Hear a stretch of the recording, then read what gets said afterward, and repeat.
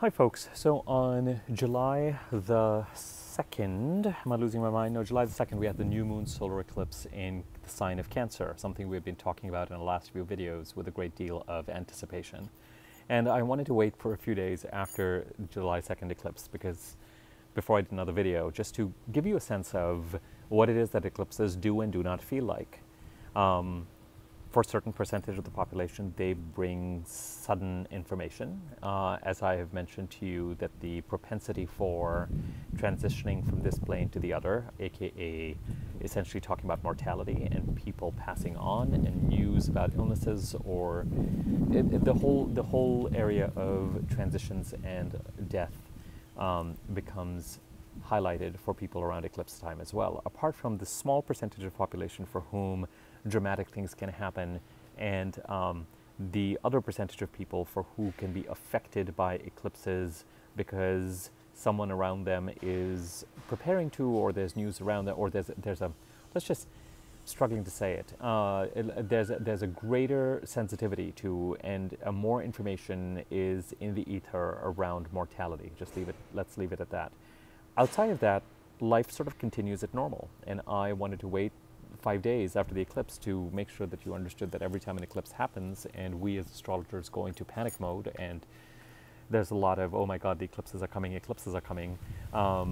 you know, it isn't as if lightning strikes, although we did have that earthquake here in Southern California, or earthquakes I should say, and potentially more this week. It isn't that an eclipse occurs and within 48 hours strikingly dramatic things happen to people. Okay. That said, the astrology of the eclipses and the astrology of particularly this week continues to be somewhat intense and somewhat gnarly. But a lot of it depends on the actions that you are being, I'm not going to say invited to take, although that's one way. A lot of it depends on the actions that we take. And that makes it seem like the best course of action is to take no action, because if eclipsy things depend on the actions we're being asked to take, it's best to remain somehow uninvolved. That's not the case at all. It actually does require action on our part. There are 5 things that I wanted to talk about today. First and foremost, note that from July the 2nd was the new moon solar eclipse. July the 16th is the full moon lunar eclipse in Capricorn. The July 2nd eclipse was in Cancer. The July 16th full moon lunar eclipse is in Capricorn. So expect between now and July 16th, because we're between a new moon and a full moon, for the pace to increase and things to become busier, and having a harder time getting things completed on your to-do list because the list becomes longer and longer, etc., etc., etc. So just expect the pace to increase and your plate to get fuller as we move along, number 1. Number 2, something really fascinating. Is it 5 things? It might be 6 things that I want to talk about. Number 2, this is something I have not mentioned before. Thematically, the eclipses that are currently occurring are somehow linked to events and vibrations that were present in 2000 and 2001. They're not identical, so whatever is transpiring is not a replay of that, except that I spoke to someone today for whom it sounded surprisingly replay-like, which was fascinating. But generally speaking, there is a thematic link. So I'm going to invite you. I know that for myself, I'm very clear about what the energetic link is between the eclipses in 2000 and 2001 and the eclipse that occurred on July the 2nd and indeed July the 16th. I would invite you to look back to 2000 and 2001, and specifically the summer of specifically July the 1st, 2000. That particular eclipse. So the middle of 2000. And then the other eclipse that this particular eclipse is linked to was on June the 21st, 2001. So the eclipses of 2000 and 2001 have an energetic connection to the eclipses we're having now. So take a step back and think about what the similarities are between where you're at currently and what it is that you're contending and dealing with, and what it feels like emotionally and energetically. Because that may be where the link is. And to events that were transpiring and what you felt like and where you were at energetically in 2000 and 2001. Fascinating. Let us revisit number 3, the timeline of events and transits in the sign of Cancer where the July 2nd eclipse occurred, because I need to go over all of that so that I can bring you energetically and make you present to whatever it is that's been going on in the sign of Cancer and how it is that it has been rolling out. I did the video related to the July 2nd solar eclipse a while ago in June, which is unusual. Typically I will do a video related to a new moon around the time of the new moon or right after or just before. So certainly if you want to find, I will put a link to the actual video I did for the July 2nd solar eclipse at the end of this video. And if it isn't there, just know that I'm processing the video and it'll be there by tomorrow, July the 8th, it will be there. It'll actually be there tonight, night of July 7th, evening of July 7th, Pacific time. But the reason why I did the eclipse video in June was because certain planets had already moved into the sign of Cancer in a pretty big way and were setting the table for the eclipse on July the 2nd. First and foremost, the July 2nd solar eclipse in Cancer is the starting point for a 6-odd month cycle that ends on January the 10th, 2020. So July the 2nd, 2019 to January 10th, 2020 is one discrete timeline. So unlike other new moons, well, some people think that's not entirely the case. There's a 4-week timeline to this new moon solar eclipse, and then there's a 6-month timeline to this new moon solar eclipse. In addition, and more significantly, because we're going to start to feel the pull of the July the 16th full moon pretty shortly, full moon lunar eclipse pretty shortly, the timeline for that particular eclipse started on January the 5th of 2019. So, July 2nd, 2019 to January 10th of 2020 is one timeline. And January the 5th of this year to July the 16th of this year is another timeline. So we're in that time period between July the 2nd and July the 16th where there's a handoff happening between the eclipses of release in Capricorn from January the 5th of this year to July the 16th of this year, with July the 16th being a culmination date for whatever it is that needs to be released. There'll be another set of these eclipses starting December of this year and the first 6 months of next year. And the second half of this year is going to be influenced by the July 2nd eclipse that just happened and is going to culminate on January the 10th of 2020. So we're in that relay handoff race between two eclipses. July the 2nd, one eclipse, July the 16th, the second eclipse. This video is really more focused on the July 2nd eclipse and the planets in Cancer because they are really going to be affecting, we've been feeling their presence pretty strongly over the past, since May the 15th. And when I said that the astrology of the next week, week and a half becomes a little bit gnarly, I need to recap what it is that's been going on since May the 15th. May the 15th, the planet Mars, the planet of conflict, drive, combustion, aggression, getting things done, came into the sign of Cancer on May the 15th and was here till the end of June, till pretty much the last day of June. And that in some ways was the hardest part of this eclipse cycle because Mars is not happy in Cancer and a lot of the conflict and a lot of the situations were being expressed in very very backhanded or passive aggressive or calculated but indirect ways. Tantrumy, behind the scenes, hidden, aggressive but not direct ways, and as a result of which we were all affected by this, whether we were the ones who were creating this kind of duplicitous deceit or we were on the receiving end of duplicitous deceit. The planet Mercury came into this part of the chart on June the 4th and then moved out of this part of the chart and went into Mercury. The Sun into Leo, because Leo is the next sign from Cancer. The Sun moved into the sign of Cancer on June the 21st, as it does every year, and on July the 2nd we had our solar eclipse, because when the Sun comes into a sign, the Moon meets up with it, as it did on July the 2nd, and creates a new Moon solar eclipse. Okay. Mars comes in here, creates the most uncomfortable part of the cycle so far, Mercury comes in here June the 4th. Mars comes in here May the 15th. Mercury comes in here June the 4th. As I've mentioned in previous videos, they oppose and square off with, during this time, Saturn, Pluto, and the South Node as they move through the sign of Cancer where the eclipse was going to occur. And those weeks were kind of intense because when you have planets like Mars, especially, such a combustible planet, going up against kind of intense but kind of strict planets like don't cut us a lot of slack planets like Saturn and Pluto, that particular time frame can be quite intense. And you can look back on my videos and I talk about these particular transits. The solar eclipse happened on July the 2nd.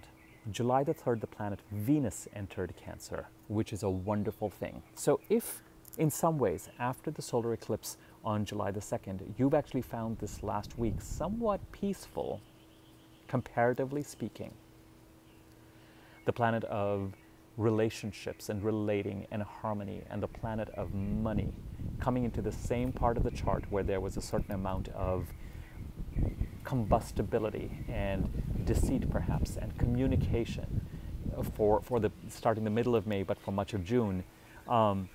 Venus now comes in and is here till July the 22nd to kind of try to make things better, to smooth out the energies. And we are happy and grateful to have Venus doing that because we are in need of a balm. When I set up the July 2nd eclipse, and the reason why I'm giving you a 6-month timeline for this is, whatever it is that the July 2nd eclipse has brought us, this particular week, things are going to start to get heated up as the eclipse handoff happens and we move towards the July 17th, 16th full moon lunar eclipse. There's going to be more that's going to happen this week that's going to be thematically linked to events that have been started and have been rolled off for us starting May the 15th. Okay? So as we prepare through navigating through the energies of this week, seeing how we feel, seeing what decisions we make, seeing how we navigate them, just know that when it comes to the July 2nd solar eclipse, yes, there's a 6-month timeline that takes us to next January, but July and the first part of August are pivotal months where events occur that get us out of the gate. And the events have been lining up, or rather, as I said in a previous video, the table has been being laid for us since May the 15th in arguably a not very pleasant way. Venus moving in on June the 4th into this July the 4th, Mercury goes retrograde today. Can you tell? On July the 4th, brings the potential for at least one ally, one peacemaker into this part of the chart. Today, July the 7th, Mercury goes retrograde in the sign of Leo. And Mercury is going to come back into the sign of Cancer on July the 19th, I'm pretty sure. Yes, July the 19th. So whatever it was that was being communicated between June the 4th and the end of June with Mercury's presence here is going to, whatever it is, the table that has been laid, whatever it is that is in play from a communication perspective is going to get revisited between July the 19th and then August the 11th. July the 19th, Mercury, July the 7th, goes retrograde in Leo. On July the 19th, it comes back into Cancer where all this activity and this July 2nd new moon solar eclipse took place. On the 31st of July, Mercury starts to move ahead, and on August 11th, it goes back into Leo. So whatever it is that is pertinent to the sign of Cancer and this new moon solar eclipse, from a communication perspective that needs to be revisited and relooked at, because whatever happened since May the 15th has not really put us in a very comfortable place. Mercury going retrograde is not exactly comfortable either. And indeed, we're not going to really feel a sense of resolution or peace around whatever it is that the July 2nd eclipse has brought us till after the first week of August. July the 31st to August the 11th, and increasingly as we get to August the 11th is when we're going to feel a sense of all clear. But until then, things are not yet completely settled. They're not yet completely baked. They're not yet completely done. And there's more to come. The first part of the more to come was Venus coming into Cancer the day after the eclipse to help us all out and to create a more peaceful spirit and a more peaceful atmosphere to some extent and put the focus on relationships again. The next phase of this, even though it doesn't hit us completely, is today on July the 7th as Mercury goes retrograde. Tomorrow, Mercury, which has been going retrograde, Mars, as I mentioned to you, was in Cancer May the 15th till the end of June. And on July the 1st or so, it moved into Leo. So Mars has moved into Leo and Mercury is in Leo. Mercury goes retrograde today, and tomorrow it meets up with Mars. The planet of communication starts to backtrack and meets up with the planet of action, drive, aggression, assertiveness, and combustion. You may feel pressed over the next 24 to 48 hours, but particularly 24 hours, to take an action related to communication that feels necessary and somewhat assertive, maybe even aggressive. It could be being done to address previous and prior issues, to take care of previous and prior matters that have not been put to rest, and it may be somewhat assertive and related to setting and addressing your own boundaries. My advice to you is, and this was an epiphany I had in a reading I did earlier today, because there's something about the idea that Venus has come into the sign of Cancer and is trying to create a certain amount of peace and harmony and resolution after all the activities that have been in play that were not so pleasant perhaps and somewhat furtive between May the 15th and the end of June. Venus now comes into Cancer and says, can we just all settle down? But at the same time, a retrograde Mercury meets up with Mars tomorrow in the sign of Leo, but meets up with Mars tomorrow. So number one, you maybe feel compelled to take care of previous business and get a few communications out that start to address some previous unfinished business or previous unfinished projects. Or you might feel compelled to throw some communications out there that address and feel like they are required to protect your boundaries that may have an assertive edge to them. In an ideal world, because these seem like opposing actions, Venus coming into Cancer and trying to create a bomb and create a sense of peace after unease since the middle of May, and yet Mercury and Mars getting together and being like, all right, I have got to take care of this. I've got to send this email. I've got to send this mail out. I've got to communicate something, and I've got to make my presence felt, and I've got to get clear on something. I've got to make myself clear on something. These are opposing energies, and in the best case scenario, you will blend these together. Is there a way to send a communication out that still somehow emotionally makes it clear as to why it is that you are feeling compelled to send the communications out that you are, and at least gives you the opportunity to express something and say, this is not personal, this is business. This is something I feel like I need to do and is a best practice to do, and you may get this and think that I am attacking you, or I am trying to hurt you, or I'm trying to do something to instigate things. I am not. I am simply taking care of this communication because it is outstanding and really I feel that it needs to be done, or else I'm not going to be able to sleep at night. And my hope is that that's not how you take it. My hope is that you understand that this is something that has to be done, and I would do it no matter what and no matter who. And my hope is that you don't take it personally. There's some sort of blending of the Venus and Cancer energy and the Mercury-Mars conjunction that is going to occur in the next 24 hours that ideally can get blended together, needs to be blended together. Now, Mars is going to keep moving forward in the sign of Leo. Mercury is going to go retrograde into Cancer on July the 19th, direct on July the 31st, back into Leo on August the 11th. And sometime in September, Mercury and Mars are going to meet up in the sign of Virgo.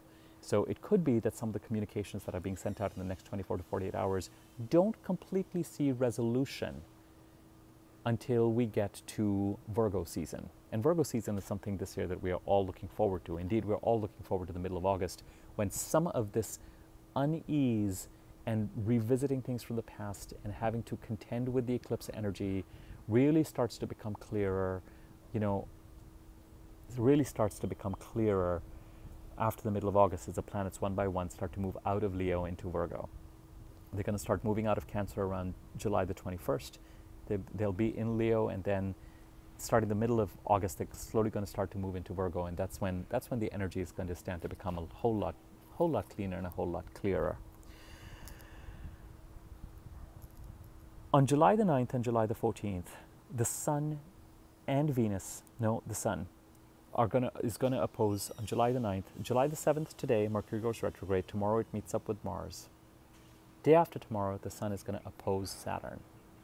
Remember, in June, Mars and Mercury oppose Saturn and Pluto. Mars and Mercury in the sign of Cancer, where the eclipse on the 2nd happened, opposed Saturn and Pluto in Capricorn, where the eclipse on the 24th is going to happen.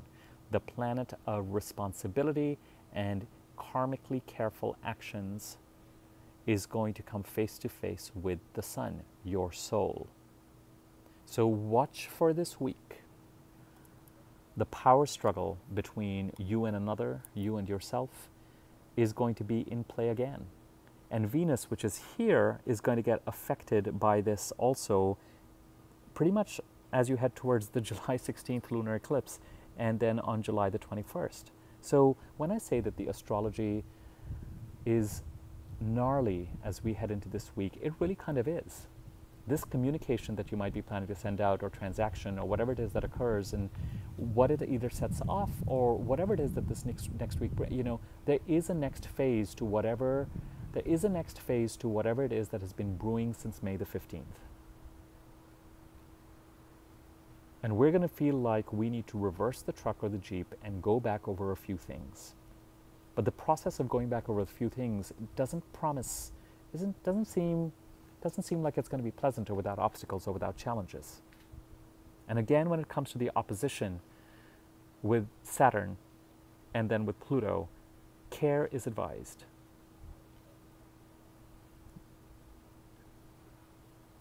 Saturn is very, very strong in Capricorn.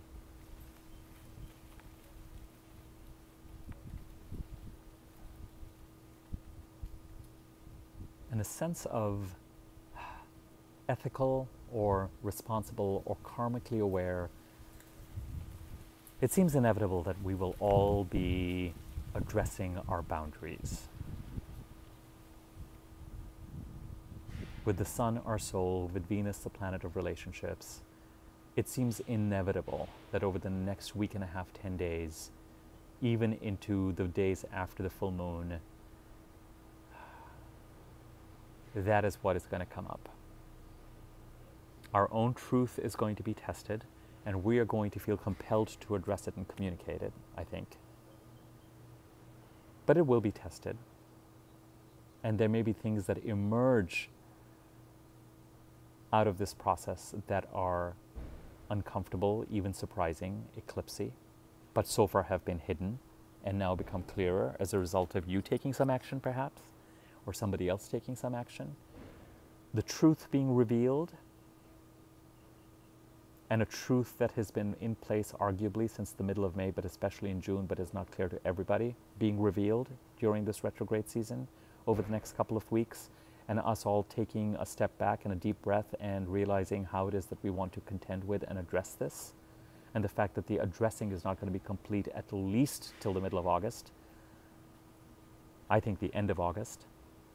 That is what is being served up now as the table has been laid. The table has been laid, the eclipse has happened, we're all sitting, the dishes are being uncovered, and I think as we start to pour ourselves the meal and partake and eat and consume, there are going to be things that are simply not going to agree with us. And there's going to be an assertion of our soul and the relationship side as opposed to, which will oppose sense of boundaries and a sense of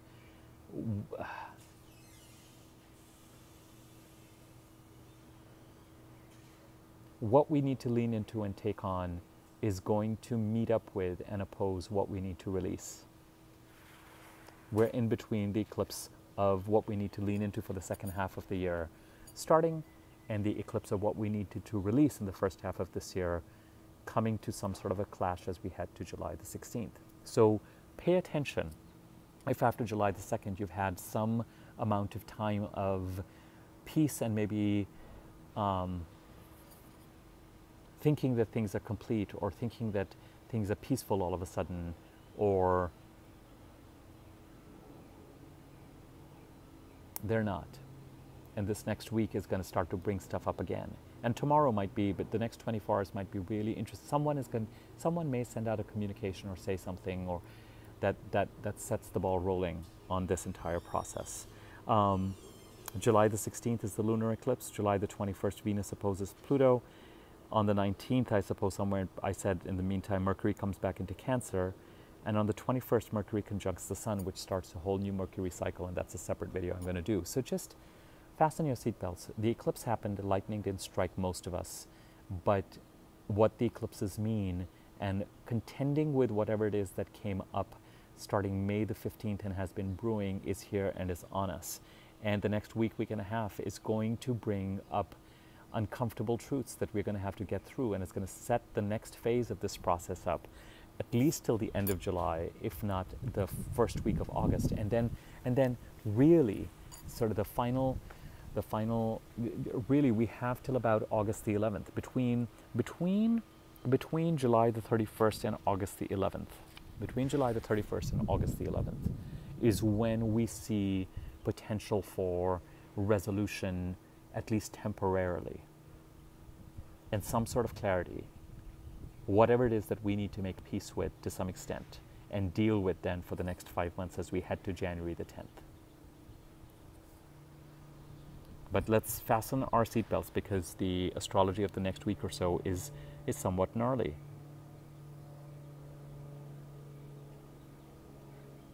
My goodness, I've actually practically addressed all 5 out of the 6 items. Number 1, the fact that the pace increases between now and the 16th.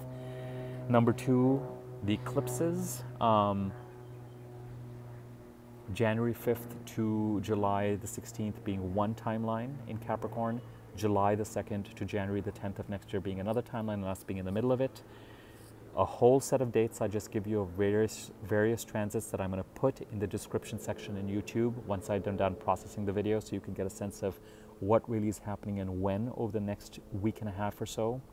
A heads up that the astrology of the next week and a half, 2 weeks, is the next phase of whatever table has been laid and whatever's been going on since May the 15th that has been making us uncomfortable and has been making us feel like we're in a pressure cooker, but we have not been able to take action on it. As I said, action will come after July the 2nd, and I have a feeling in the next week and a half it is going to be here. And some of it is going to be dependent on what action you decide to take. And many of us will feel compelled to take some sort of action, either because something gets revealed or reveals itself, or because we're just sick and tired of the status quo, or we're going to decide to make peace with the situation. In one of my videos, I had said, you do have to decide whether you're going to shit or get off the pot. Someone else suggested I use the analogy fish or cut bait. You're going to have to decide whether you're going to fish or cut bait. And you're going to have to make peace with it. If you decide that the situation is what it is and you're going to take no action and you're simply going to sit and accept it, that's fine. Just make peace with it. And don't keep bringing it up. Or else take action. But the action that is required has to do with your own sense of boundaries, your own sense of truth, your sense of self-expression, your sense of what is true in relationships, and a sense of what feels right and responsible and ethical, and you are willing and happy to accept the karmic consequences of. Because whatever has been set in motion since May the 15th, if it has been deceitful or not completely clean,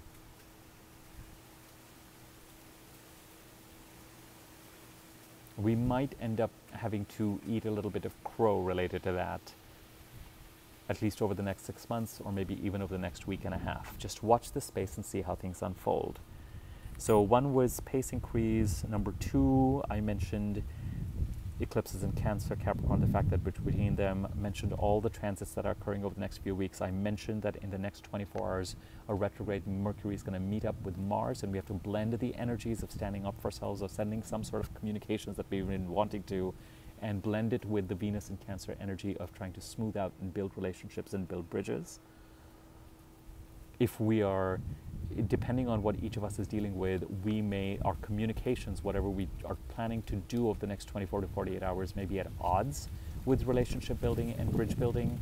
But in an ideal world, we would somehow blend the two and ask for understanding and let the chips fall as they may. Number 5, I mentioned that the eclipses that we are currently experiencing have an energetic and emotional connection to eclipses that we experienced in 2000 and 2001. And finally, Mars did move into Leo on July the 1st.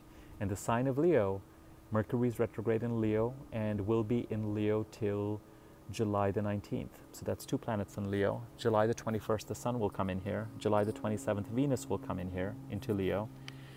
August the 11th, Mercury will come back here. July the 31st, we'll have the new moon here. So the sign of Leo, related to eclipses that occurred starting December the 9th, 2016 to the end of January of this year, is going to be progressively more and more active. So it may feel like you are slightly conflicted between dealing with events of the immediate or past when it comes to the Cancer Capricorn eclipses that we're going to, that are taking center stage and where the bulk of the activity is.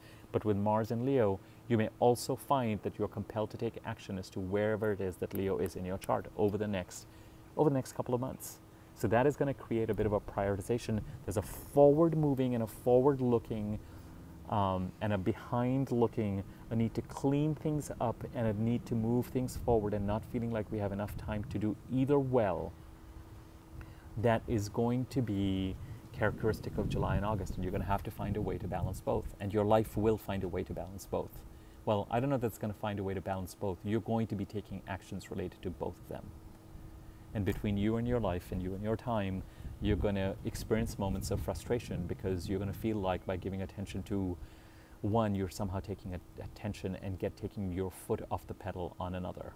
It's a little bit like the conflict of taking care of children and a home and a family and working on the other hand. Both are necessary, and it's going to feel extremely uncomfortable at times in July especially. But till the middle of August, because every time you contend with one of these items, you're going to feel like I should really be working on the other. Okay, that's it. 31 minutes. Wow, I had a lot to say. I hope this is helpful. I hope that you're not fearing eclipses as bringing something horrible and dramatic. I hope that the events, at least the nature-related events or any other news we have of people passing and this, that is not, I hope the suddenness of some of this kind of decreases. I don't think it necessarily will, but we're not all of us being hit by lightning. So, but we're still dealing with really momentous things. And we're still dealing with really important things. We're not dealing with everyday matters. Some of us have positive things going on and opportunities that are going to pull us through a lot of this, especially with a new moon solar eclipse. So congratulations if this is bringing opportunities and a forward movement in that way. Even if forward movement is coming with Mercury retrograde between July the 7th to July the 31st, I would say wait till the dust settles, till about the end of the first week of August to really see where things are at. Okay, I will leave it at this, and we will have more videos coming soon. Feel free to share this video, comment on it, like it, subscribe to my YouTube channel, click on the bell icon to be notified of when I do new videos. Reach out to me. I'll have my email address there if you want me to look at your chart and do a reading or inquire about reading rates and more details, stuff like that. And I will be back in touch soon. Thanks. Bye.